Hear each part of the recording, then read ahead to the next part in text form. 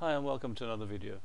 In this video I want to take a look at the trigger node. The trigger node is part of the core nodes, and you'll find it here in the menu just underneath the delay node. And what it's used to do is to actually trigger an action. So you sending it a signal in, and after a predetermined time it sends a signal out. And if you look at the help screen here, it says it could be used, for example, to blink an LED attached to a Raspberry Pi. So if we open up the trigger node here, you can see it's going to send a 1, and then it's going to wait for 250 milliseconds and then send a 0. So basically we're going to generate a wave. Now that probably is the way most people use it, but it's a very versatile node and there's lots of other different ways of using it. So let me take you through some of the settings on this trigger node here. And the main one is wait for, which I just showed you here. The other one is wait to reset, and the other one is resend it every so often, every X milliseconds. That's basically similar to the inject node. So the one I want to show you is this one here, the wait to be reset. And so what happens here is you trigger it, and it then sends out a 1, and then it won't do anything else until you reset it. Now the reset signal can be message payload set to 1, or you can actually send a signal in on the message.reset. Either one will work. And so in this mode it's basically acting like a gate, so it will let the first signal go through, but it won't let the second signal go through. And we can do this for each topic, so you can actually have one topic going through and the other topic not going through, and I'm going to show you this with this example flow that I've got here. So here's the example flow here, and we've just got a debug node connected to it here, and what we've got is a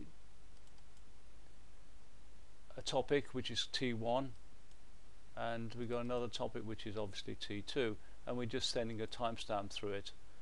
And if I put the debug node up here and I click this one here,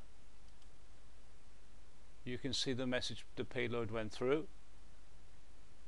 Click T2 and the payload went through. Now I click T2 again and it stopped. I click T1 again and it stopped. Nothing is going through. So nothing is going through until I reset it, and I have to reset each one of these topics individually. And let's have a quick look at that reset button here. I'm resetting topic 2. I should have put, let's just change it. So if I reset topic 2, I have to just deploy that first. So reset topic 2, then I send topic 2 again, and you can see it goes through. If I try and send it again, it's stopped again. Now if I send a signal on T1, you can see it's ejected it, but it doesn't go through. It doesn't go through because I need to reset T1. So I need to reset these topics individually. So if I reset T1 by clicking this one here and now send a signal on T1, you can see it comes through. So here we've got the trigger actually acting like a gate. Now one of the main uses I make of this is in connection, not just in connection with Modbus, but that's where I first use it with Modbus.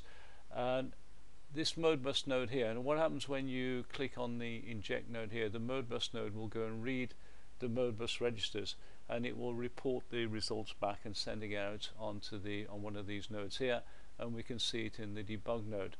Now that all works very well, but the problem is with this node, and it's not the only node that does it, is if it doesn't actually read anything for some reason, it doesn't necessarily generate an error, and what happens is nothing comes out. So you inject, and let me just clear that, you inject and nothing's coming out of here. So how do you know whether it's read it or not? Because you've got no indication that the read has actually failed. So what normally happens with this is you actually want it to reread. So if the read doesn't work, or the write doesn't work, whatever it was, then you want it to do it again, and you want it to do it again after X number of seconds. Now you can actually use the reset node to do this, or the reset functionality to do this, and I'm going to show you that in a second. But before that, I'll just fire up my Modbus simulator so you can actually see the Modbus node working.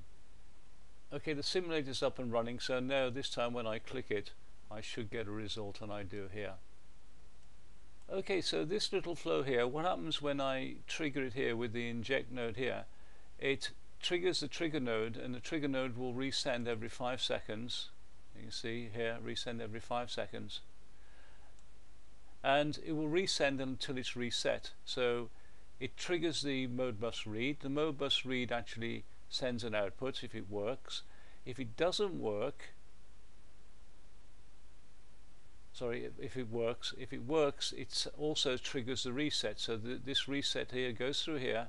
We just change it, the message to message reset to the payload, and then we reset this node here so it doesn't get triggered in 5 seconds time. Now if nothing comes out of here, I don't get the reset, so I actually do a read every 5 seconds. Okay, let's just trigger it. Now I'm going to take away this one here so we don't see the trigger, otherwise we'd see a 1 here. So if I just trigger it here, you see here I've got a read. Now 5 seconds later, we just wait a little bit and nothing should happen. I shouldn't do a reread. Okay, so now what I'm going to do is stop my simulator. Okay, the simulator stopped. Now I am going to enable the trigger node because I want to see the trigger going in there. So now we start the read, and you can see the trigger node. So that's triggered off a read. Now I'm triggering another read. Now I'm triggering another read. So every 5 seconds, you can see the time on here. Every 5 seconds, I trigger another read. Now what's missing in this flow is a counter to say, okay, after X number of reads, we'll stop it completely. But I'll leave you to modify this if you want to do that. So that's it. How to use the trigger node, a very versatile node, and there's lots of other ways of using it that I haven't shown in this, but hopefully it will give you some ideas of using the trigger node. And so that's the end of the video.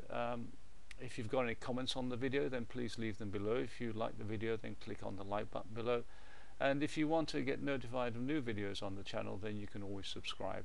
And until next time, goodbye.